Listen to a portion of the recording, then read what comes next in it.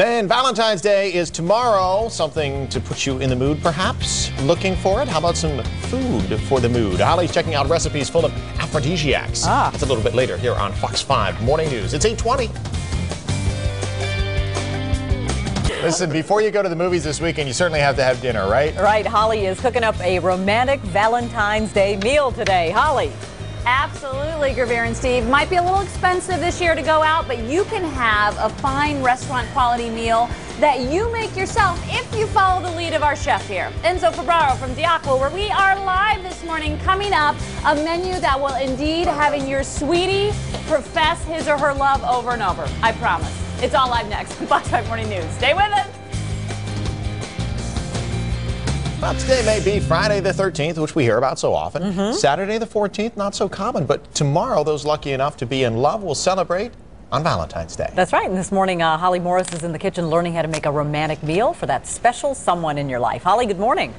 Good morning. I love this because these recipes are really impressive, yet they're totally doable. So I think this would be a great idea, especially if you're looking to cut back this Valentine's Day, but really want to make it memorable. I'll tell you, this guy's memorable in and of himself. This is Enzo Febbraro, the chef here at Diacqua in Penn Quarter. All right.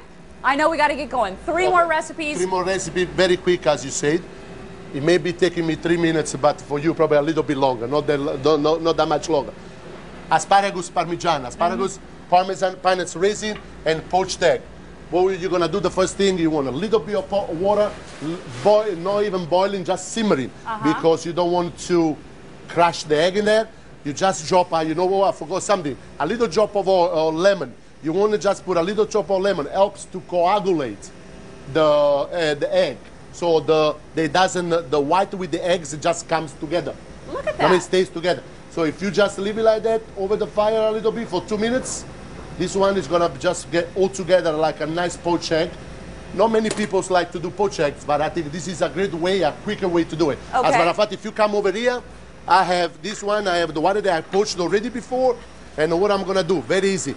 Parmesan or Romano cheese, then we put in a little bit of oil, we sprinkle this peanuts and raisin, and peanuts that are toasted 2 minutes in the oven. And look, this is the egg that we were cooking before for 2 minutes. You just put that on top. Look how easy is this, right? Asparagus is my favorite vegetable. Very good. Then I have the risotto. The risotto, I was making a risotto before. Then we're gonna finish it.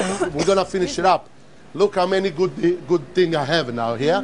And I'm gonna bring it over there, so that for the camera is gonna be easier. I think this might be my favorite dish of the day. Sausage, pepper, everything. So sausage, they're a little bit pre-cooked before. So you drop that.